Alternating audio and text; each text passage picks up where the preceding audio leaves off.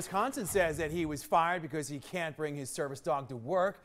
Sean Kettner suffers from PTSD and says that he needs his dog to help him focus in daily life and also cope with some stress.